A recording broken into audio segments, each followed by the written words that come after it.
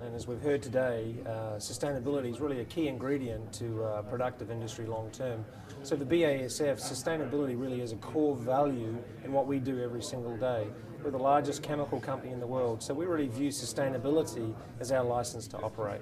And that's really how important it is to us. And I think that as an organisation we can really help growers understand sustainable practices better, but they really inspire us in lots of instances as well. We can learn a lot from growers around sustainability.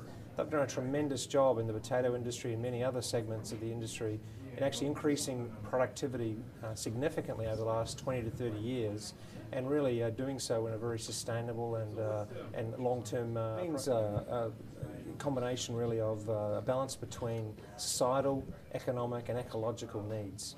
And I think when growers really embrace all those three areas, it really untaps a lot of potential to really boost their production in a sustainable way, but also manage the competing interests sometimes between society and the ecological needs. So using new products, new technologies that have a very kind footprint to the environment is important, but also increasing their productivity to get more from every acre is really an important practice as well to obviously boost production overall. We just announced this morning our rollout of the Ag Balance tool, which really is trying to help growers understand what are those key drivers of sustainability, really seeing a tool that growers can actually use to assess their own situation where they are today. Again, looking at those three factors of society, the business aspects and the ecology, to really look at what are the elements that enable sustainability. And it's a tool we've used already with a number of different growers here in the Ag Balance tool is probably the flagship in terms of a really tangible tool that can help growers. But I think there's a real opportunity, like we've done today, is to bring different aspects of the industry together into dialogue. Today we heard across many different industries, many different crop sectors, what growers are doing on their own to introduce more sustainable practices. And I like one of the comments that one of the growers said today was that it's actually good for their bottom line to be sustainable. It makes them more money, it saves them energy, it reduces waste, which all contribute to a more positive bottom line for every grower. Well, we're very committed to biotechnology. We feel that it's one of those key innovation enablers that's going to help us increase productivity in a sustainable way.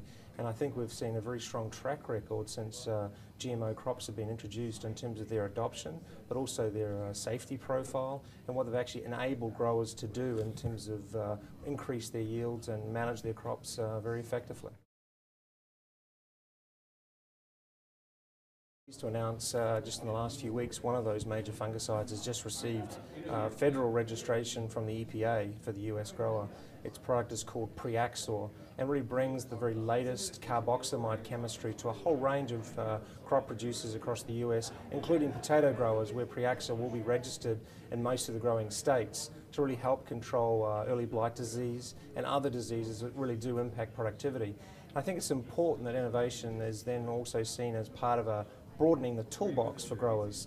Fungicides are an important tool for increasing potato yields, and what we've been able to do is expand the toolbox of options that growers have to continue to increase their productivity. Xemium is the active ingredient that's contained within Preaxor, coupled with the powerful technology of Headline F500, bringing those two world-class leading technologies into one product offering to really boost disease control potential even further and protect these technologies for the long run, and that's a key element of sustainability as well. Good stewardship, good recommendations from the outset. So what we actually do is before we even bring that product to marketplace, we heavily research it, we put it in the hands of growers, and we pay very close attention to what are the recommendations that will optimize its use.